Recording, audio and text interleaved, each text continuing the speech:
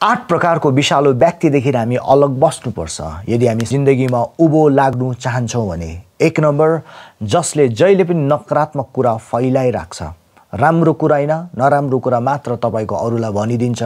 2 number, जसले जहिले पनि आलोचना गर्छ, कहिले पनि यो राम्रो भन्दैन तर जे को पनि आलोचना गर्छ, अलग बस्नुहोस्।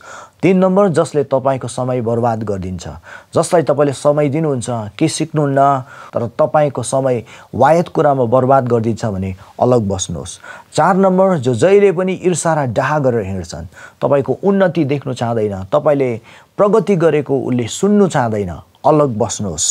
5 नम्बर, जसले आफूलाई चाहिँ विचारा भन्छ अरूलाई दोषाइरहेको हुन्छ, उले कहिले पनि आफ्नो दोष मान्नु तयार हुँदैन तर अरूलाई मात्र दोषी देख्छ, आफू चाहिँ निर्दोष देख्छ, त्यो व्यक्तिबाट अलग बस्नुहोस्।